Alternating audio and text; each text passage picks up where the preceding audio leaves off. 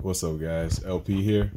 I want to show you guys my default settings for AetherSX2 since enough time's been out and I kind of got a little stable setup here. So let me show you guys real quick. So let me just go ahead and load up Battlefront 2 so you guys can see the settings I have for that.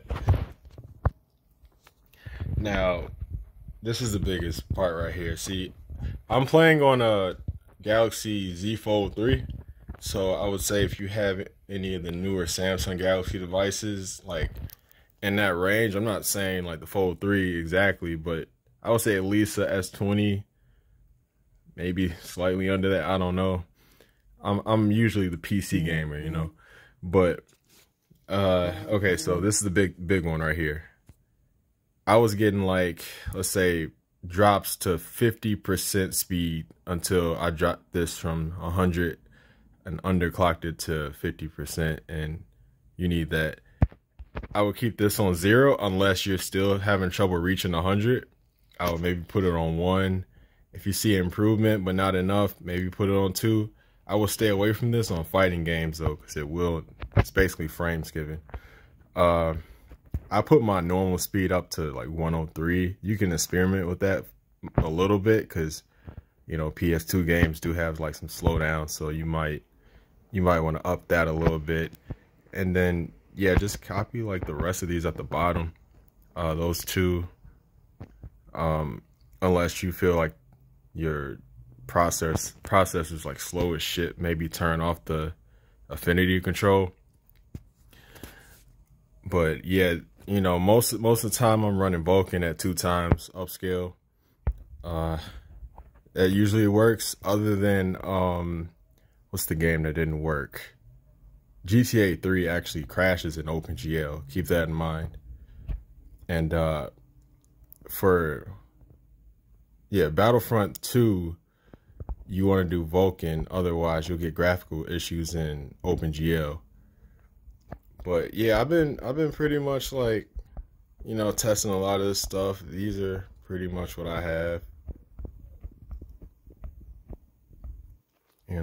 So show CPU uses. That'll help you, like if you're doing a lot of benchmarking. But, if you got your setup, you can turn that off. Blending accuracy, I have it on medium. And then, all those at the bottom are experimental, but like these are safe settings though. Okay, I didn't mess with none of this. This is all default.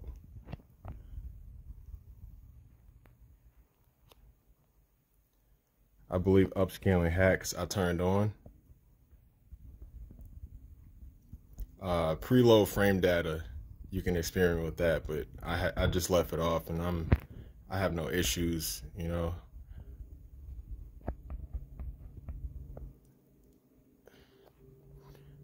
Disable save features if you're having like major slowdown still. That will cause more glitches if you turn that off. And let's see.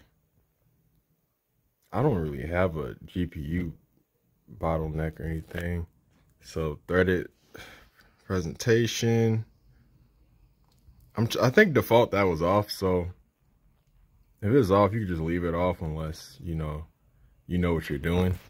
But yeah, just leave that off. That's just me messing with shit.